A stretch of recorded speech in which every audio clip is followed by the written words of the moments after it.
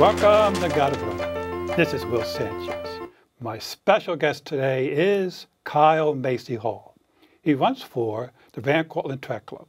Indeed, I met Kyle over the Memorial Day weekend when he and his teammates participated in the relay 500 for the Fallen. The relay is sponsored by Run Anyway Foundation. It's their signature event. Kyle and his teammates paid their respects at the Memorial Grove, which was the staging area located in Cortlandt Park. They took off to meet me and my team at Columbus Circle in New York City. Along the route, Kyle took some stunning photos that he used to highlight his post on his blog. I'm thrilled to have Kyle as a guest.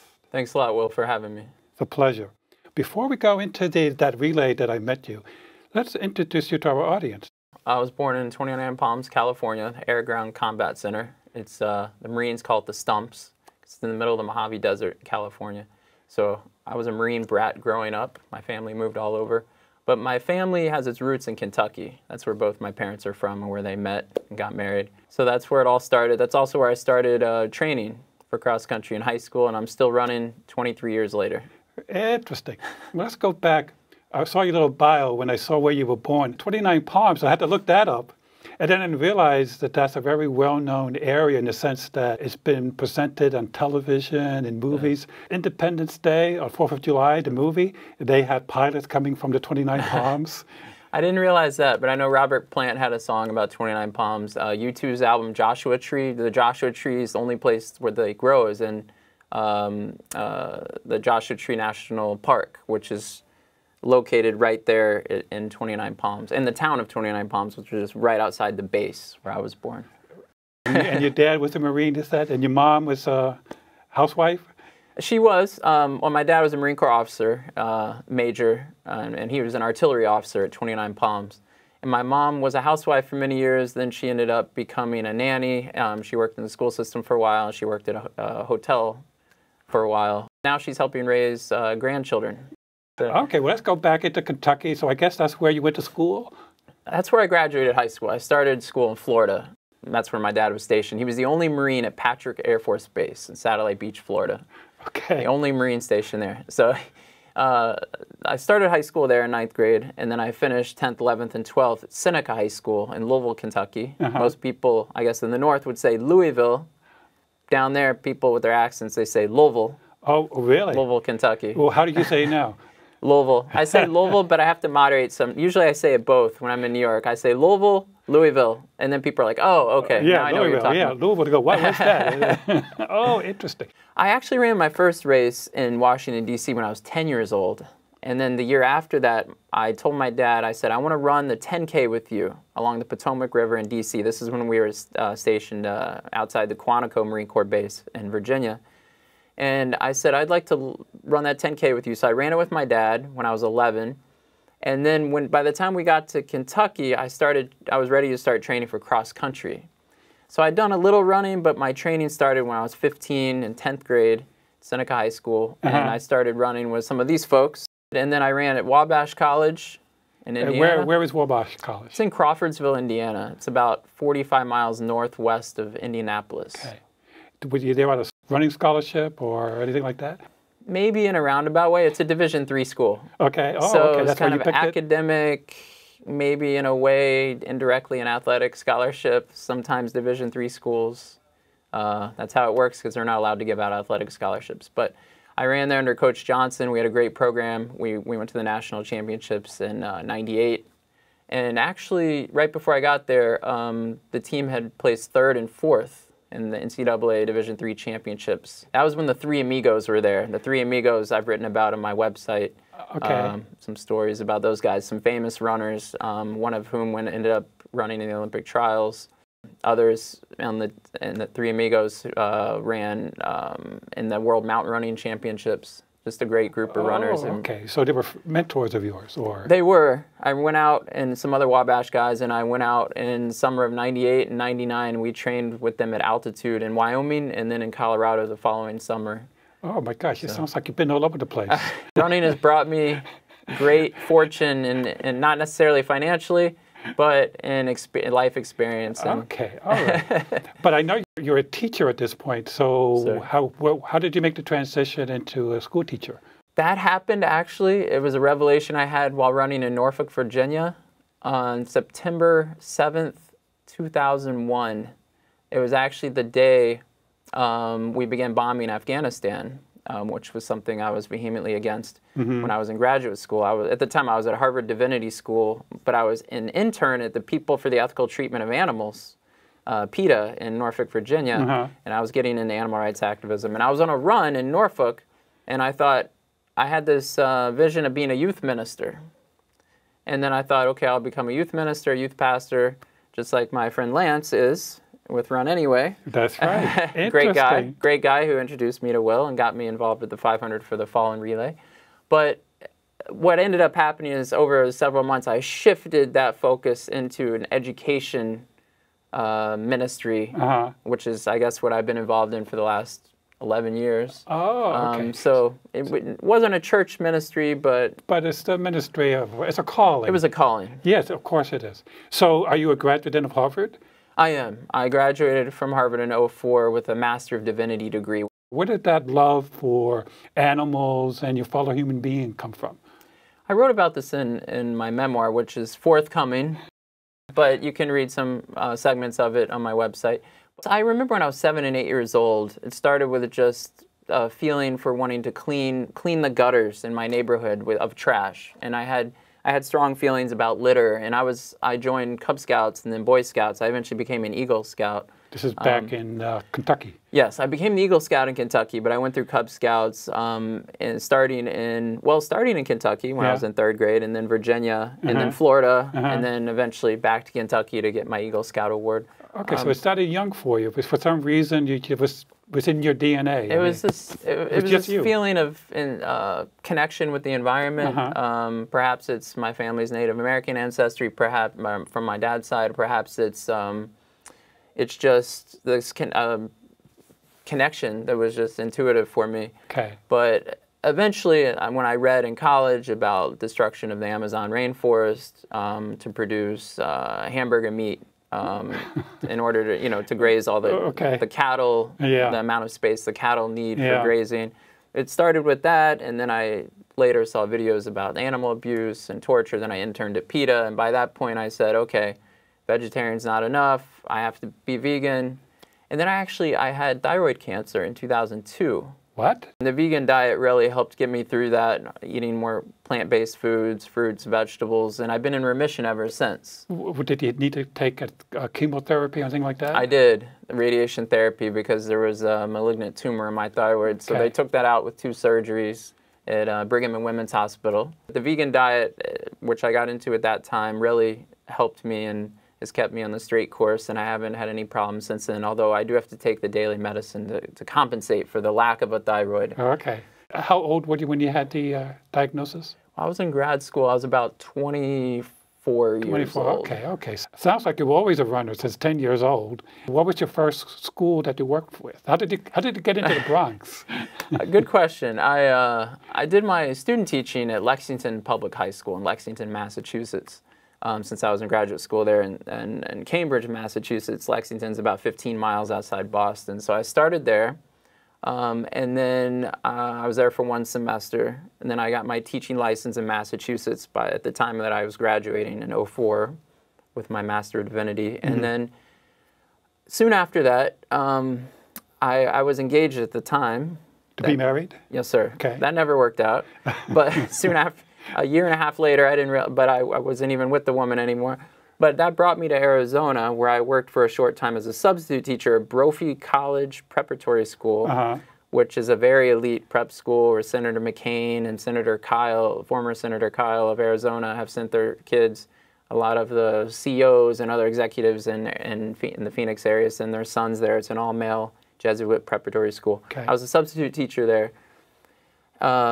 They basically told me at the end of the semester, it was a very insulated community, they basically told me, okay, your services are no longer needed. Thank you and goodbye. Okay. But I said, what am I going to do? All right. The engagement was over at that point. Okay, this is a turning point here. Teaching career was over. It was a huge turning point, as I teach my students now for the Regents exams. Turning point. this was a turning point. This was a major change. So I saw in the newspaper, I'm a big newspaper reader, everyone in my family is, and I said, oh, New York City Public Schools recruiter is going to be here in Phoenix at some fancy resort in Phoenix, and they're going to have a recruitment fair, and you can bring your resume. So I just went there. I said, okay, you know, I'll just go and see what happens. And the woman hired me. They're really in need of more teachers here in New York. And I just accepted it on the spot. No call to my parents. No one else to really answer to at that point. I didn't have my cat yet, which I take care of now. So it was just me. And I said, okay. And then I said, well, where in New York? Of course, I'm thinking, oh, Manhattan, that would be exciting. She says, well, where we really need people the most is Queens and the Bronx. And I'm like, oh, I've heard of the Bronx. Okay, the Bronx. And ever since then, now for the last, since 2005, I've been living in the Bronx and teaching in the Bronx. Okay. And what's your subject matter? Social studies. So on the high school level? Yes, sir. Always high school. Global, U.S., government, economics. Any social studies. Oh, excellent. All public schools, always in the Bronx. It's been a rough ride. Well, the Bronx is it's a tough, could be a tough borough. So is your class difficult kids that you have to get through? It is. Right now we have over 85% of our students are English language learners, ELs we call them.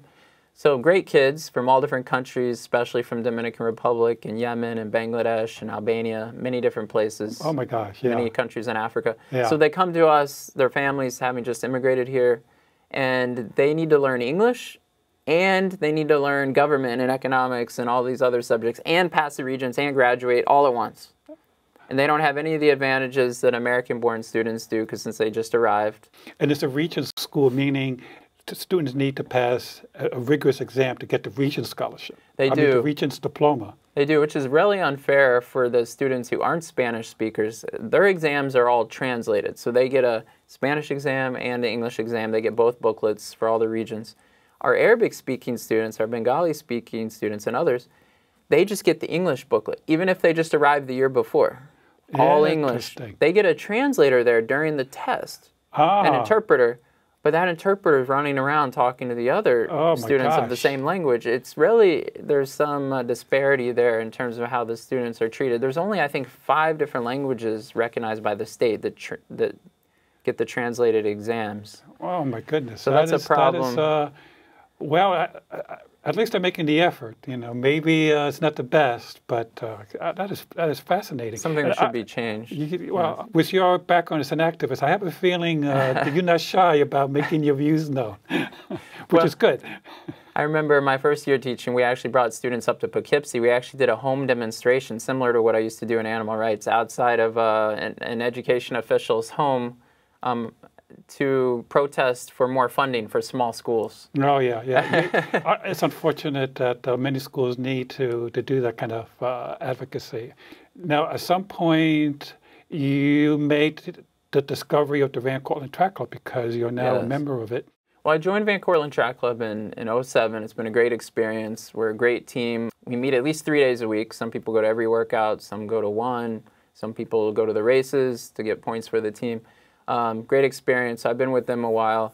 I've run 10 marathons now, starting in 2009, and I've written about some of that on my website, Don't Let My Parents Read This.com. Why is it called Don't Let My Parents Read This? Well, the book title is Don't Let My Parents Read This.com. That's going to be the memoir that's forthcoming in a year or two. Oh, okay. In the meantime, I wanted a platform to be able to get some of the chapters and excerpts out there to the public, to be able to share whether people would like to read it or not. I want it to be out there. I just feel compelled to put it out there. So I said, well, I want to stay consistent with the title.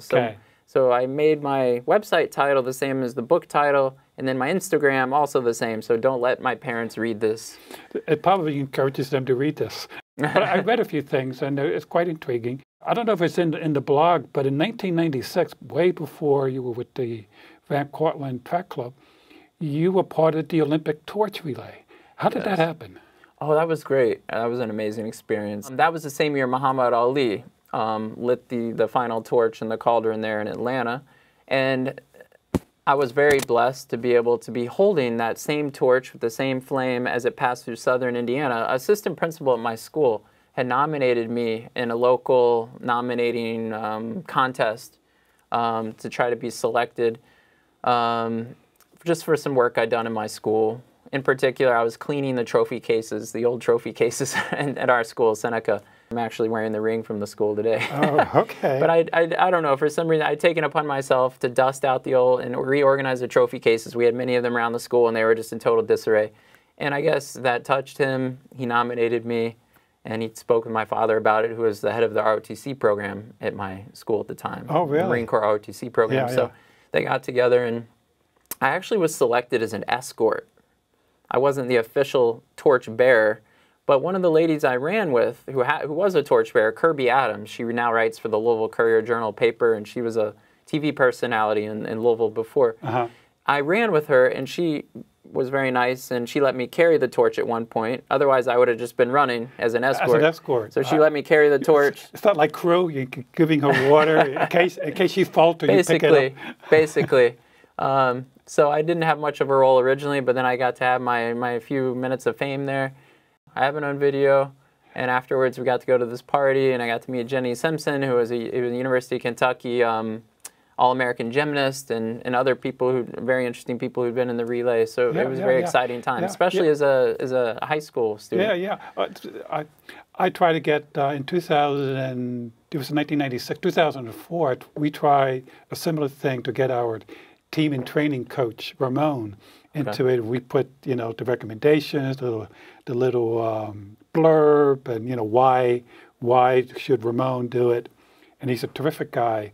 And we learned there's a lot of politics in picking maybe it's different in Indiana, but in New York City, they pick people like Jennifer Lopez. From the Bronx? Yeah. Yes, and we couldn't believe it because, she wanted her own hairstylist, and she wanted special clothing to do. Anyway, she got such a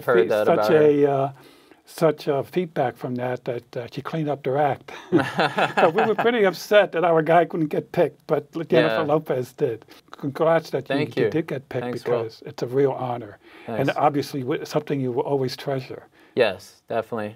All right, well, let's go back into Van Cortlandt Track Club. They're not the only track club around, so why did they pick you or you picked them? Why them? Well, we're a long-standing team. I have to admit, when I first found out about them after I'd only been living in New York maybe a year and a half, I just Googled New York running teams. Actually, I think Bronx specifically, because trying to find a team close to where I was living. And Van Cortlandt Track Club popped up, so I went out there one day. They happened to be doing a relay, which we just had in early July, and I jumped in on that. That was my first official event with the team. And then I said, this is great, very friendly people. Committed, dedicated runners, all different levels. So I started running races with them, got involved with a lot of New York Roadrunner races, team points, club points races. Well, that's how it starts. And then 2 years later, you ran your first marathon. Was that New York? Yes, 2 years after joining the team and getting a lot of information and advice from folks in Van Cortlandt Track Club, I ran the New York City Marathon in 2009, 2:58:19. That was my first. Nice, up 3. And yes, so at the time, I had no idea. I just said, I'm just going to run. That's a good thing, your first one. There's no real pressure. Then after that, you feel like you're under pressure to try to better that every time. And now I've done 10 marathons. Okay. I think you did one in Boston that you're very proud of. Tell us about that. Well, I've done Boston 4 times, and I've been proud to be there every time. It's a great race. It's my favorite marathon. All the folks and all the towns we pass through, the small New England towns, are just fantastic. I feel like they give more boisterous support than anywhere else. And the course is narrower in Boston compared to New York. It's narrow almost the whole way, so you're right with the crowd. And it's just an amazing experience every year, starting at Hopkinton and finishing on Boylston Street. But unfortunately, as folks know, in 2013, we had the tragedy there. And so as Meb Kleflesky, who won the U.S. Olympic trials this year in the marathon, has spoken about, I also like to run in honor of the folks who died there, those folks who were murdered by the terrorists. And we were all touched tremendously by that. I happened to be in a hotel room 2 blocks away when it happened and heard the explosion and saw the smoke. And then I had survivor's guilt for a while after that, feeling like I was so close. Guilt. I was so close, but I wasn't hurt. It was actually all the spectators that were injured, the people who were supporting us, people who had been standing there just when I came by a couple hours before who were supporting me, those are the people who were injured and killed. Yeah. It wasn't even the runners. So then I had this guilt and then guilt about whether I wish I'd been 2 blocks away to help. And it was just a horrible experience. You said that Boston 4 times. Was that your first or? Oh, for Boston, that ended up being my third Boston. Your third. Okay, sounds like you did it again the next year to honor the fallen. Yes, sir. I did it again the next year. I had to come back that next year after that.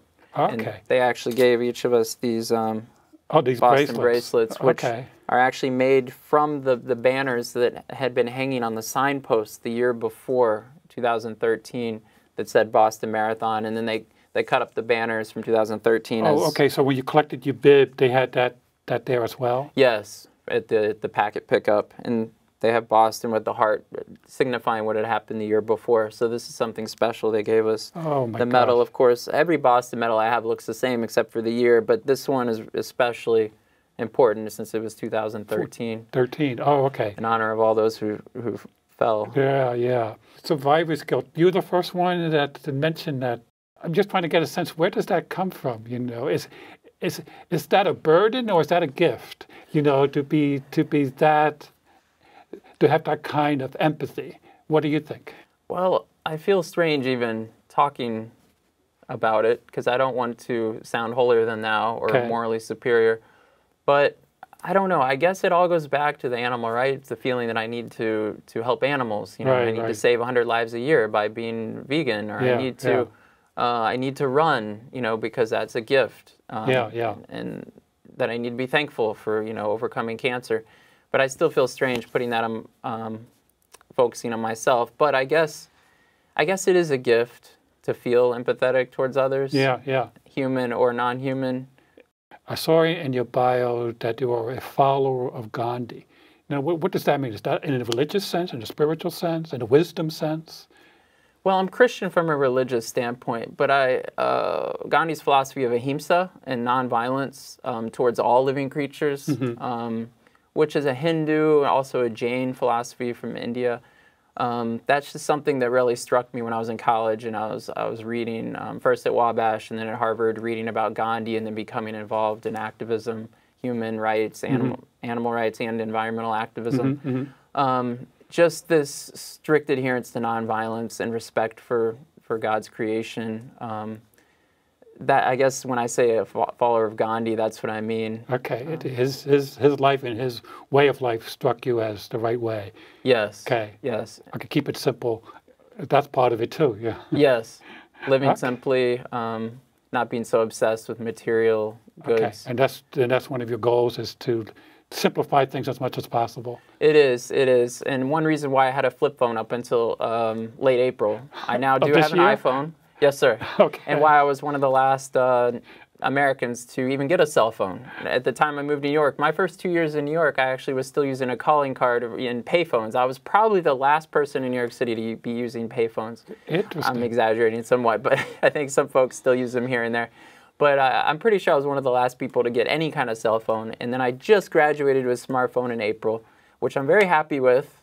That's mostly because of my website, the reason I got it, and to take photos. So you're still evolving here. All right, excellent. I am. Excellent. What are some of your future challenges? First, athletically, you have anything coming up that's going to challenge you? Well, I know this program won't be broadcast till afterwards, but on July 21st, I'm running a 5,000-meter track race in Tokyo.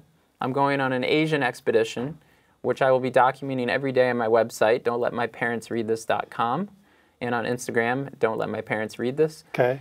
And that'll be a huge adventure in Thailand, 1 day in Shanghai, 2.5 weeks in Japan, and a few days in South Korea, all the way up to the DMZ.